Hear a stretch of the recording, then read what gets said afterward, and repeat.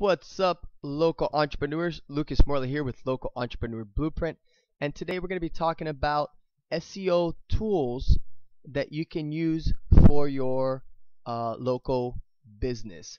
Now, not every one of these tools I'm going to be showing you guys I actually use myself, but I am going to give you uh, an idea of different tools that you can use, and it's up to you if you're going to want to use it or not.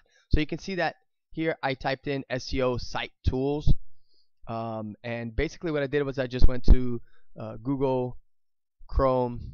See if I can show you guys that right now.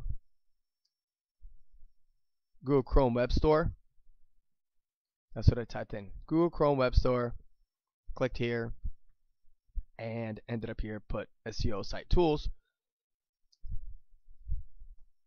and that's what came up with those results. So these, as you can see here, there's different kind of tools that you can use.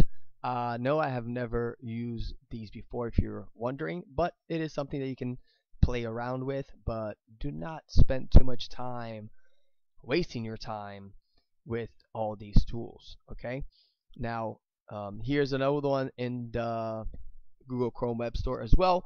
I just typed in Google Page Rank, and these are different ones that, as you can see here, shows web rank and SEO stats of current web pages and so on and so forth, that you can keep check on your web rank. So other options. Next one is an Alexa toolbar. I do not use it. I just don't think the results are very accurate. A couple of years ago, it was like the hottest thing that came out, so a lot of people were using this and installing it into their like a browser extension, but I don't necessarily use this. Just giving you guys, if some of you guys that are starting out now, you might have heard of this, so I'm showing you, here's the Alexa toolbar if it's something that you want to get into, but you probably don't want to waste your time using it. Another thing you can do is just Google SEO tools, and here's a bunch of different tools that are going to show up. Okay, and one thing I want to show you guys is this site here, Small SEO Tools, and there is, in this Small SEO Tools website in itself, look at this: plagiarism checker, article rewriter, grammar checker, word count checker. You have got so many checkers, and obviously you don't want to go through all these things. Please do not use all of these things, because by the time you're checking everything, you've wasted so much time. Okay, but this is a website that's trying to do, trying to be the one-stop shop, I mean, for your SEO. Okay, so a couple of these things you could use. I would recommend, if you want to, and try to figure out what's going to make your life easier, as simple as like a word count to find out. Okay, because your pages, your website pages and blog and everything, you want a minimum of 300 words, but honestly 300 words is nothing. I try to shoot for 800 to 1,000 words at least in every one of my pages. I try to, but if not, I'm definitely going beyond 300 words. Okay, so that's what you want to make sure you have. What else? This tool I do use, Screaming Frog. You can have a paid version. You can use a free version as well. I use the free version because for what I do, it is enough. Okay, so this is my SEO Screaming Frog here, and there's many things you can check with it. I like to use it for page titles to make sure that I am in between the 50 to 60 characters of the page titles, and also to check my meta descriptions, if I do have a meta descriptions, and that there are between, I mean, you can now be to about 300 characters, or exceeding 300 characters for your meta descriptions. I also use this for my meta keywords to make sure that I do not have meta keywords. Okay, so I do not want to have these meta keywords on my site. Check H1, H2 tags, and so on and so forth. And you can also use this tool for your competitors, okay, to check their competitors. What else do we got here? If you want to check for broken links, which you definitely want to check for broken links, I have used broken link checker, and you would just type in your URL right here, and you would type, find broken links. Okay, very, very important that you have, if you do have broken links, that you do fix those broken links. Okay, what else can we use?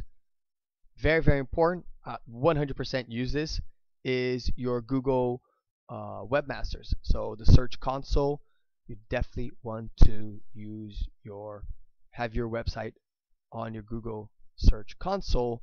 That way you can look at different things that Google is talking about on your website if you have any errors or anything like that. Okay, how many clicks you're getting with your analytics, if you have any crawl errors, and so on and so forth. So there's a bunch of different things that you can check through here: search traffic, links that are going to your site, and internal links on your site, and so on and so forth. This is definitely something that you do want to use.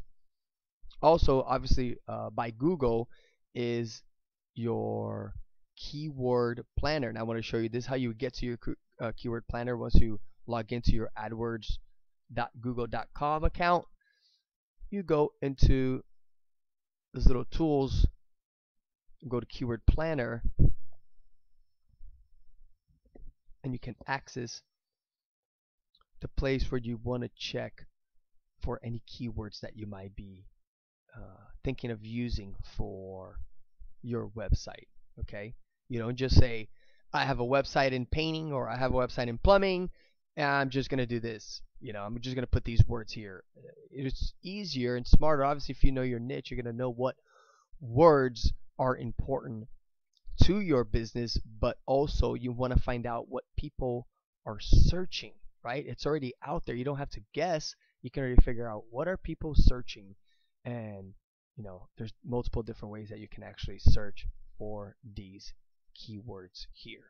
Okay, you would just fill in the information here, and you get your ideas, and you can do negative keywords and a bunch of different languages, locations. It's really up to you how in depth you want to get in this. Also, another thing that I use for keywords is basically right here, just regular standard Google. Okay, I just type in, let's go with painting, and as you can see that I'm typing painting, these different words are popping up, right? Look at that. So this is what Google's already given you, these suggestions, these auto suggestions of what you could be using for your business. And as you can see, all I typed in is painting, and it knows my location. It says painting company Port St. Lucie. So maybe they're like, hey, is this dude looking for painting company Port St. Lucie? Maybe. So it's giving me this information here. Okay, it's something great that you can use too. Let's just say I type in, let's go with just painting, see what happens.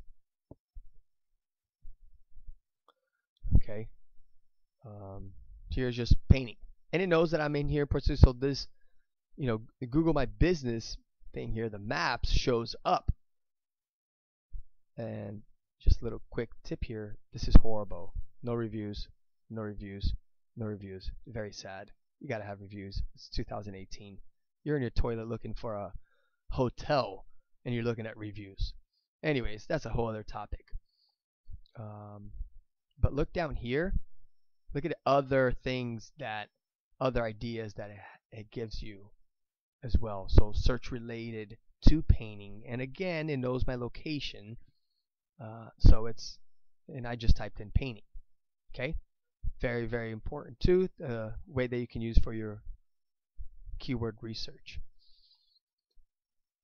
So backlink, you want to know your competitor backlinks or your backlinks, um, this is a good site, backlinkwatch.com, that you can use. I have used it before, but they are limited on how many. Say you're, I'm not sure if it's 1,000 or 10,000, but if your competitor has more than, I'm gonna go with 1,000. I might be wrong, so it's easy for you to just type in something, figure it out. But if your competitor has more than 1,000, it's gonna stop at 1,000 or 10,000, whichever one it may be. But still, it still gives you a good idea of what your competitor has, or if you don't know what you have, what you would have.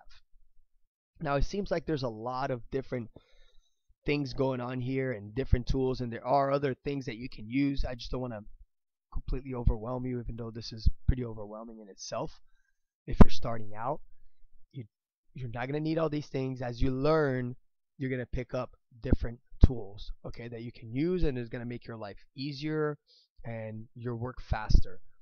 Another one that you can use, if you start having all these different accounts and you don't want to keep this a little piece of paper, you can actually have this KeyPass, and you can have all your passwords installed, um, hosted, or in one location. Okay, so that way you don't have to keep remembering every single one of your passwords. You have it in one place, and they keep it nice and secured with a master password. So that way you have one master password, as you can see here, one single master password, and that way you will have to only remember that one. And that one, definitely write it down, get it tattooed on you. No, don't get it tattooed on you. I know some of you guys will actually do that, so don't get it tattooed on you, but write it down, and that way it will make your life easier. So I hope you guys like this. Please leave a comment if you have any questions on the video.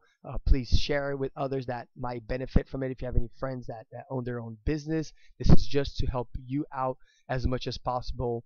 And also, check out our website, localentrepreneurblueprint.com. You guys, thank you for watching, and have an awesome day.